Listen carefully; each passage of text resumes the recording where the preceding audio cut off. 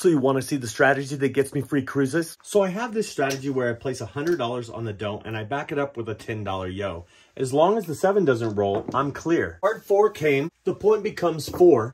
I lose this $10 because the yo didn't roll. I put $25 on the 5 and $30 on the 6 and 8. I roll again to miss the 4. A 3 rolls nothing. I roll again to miss the 4. The 8 hits, I win 35. I buy the 4 for 25 and rack the 10. I pay the vig. I roll again to miss the 4. The 6 hits, I win 35. I put 25 on the 4, bringing it to 50, and I pay the vig. And I rack the 10.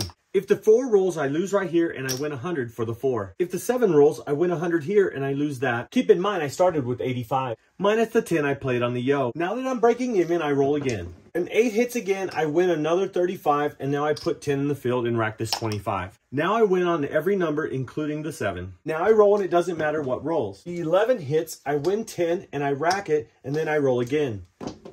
The 11 hits again, and I win another 10. Then I rack it, and I roll again.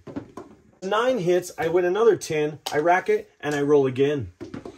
The 8 hits, I lose this 10, but I win 35, and then I put the 10 back, and I wrap the 25. I continue this process and win money on every roll. Become a holy roller with me, and I'll see you cruising and rolling on a craps table soon.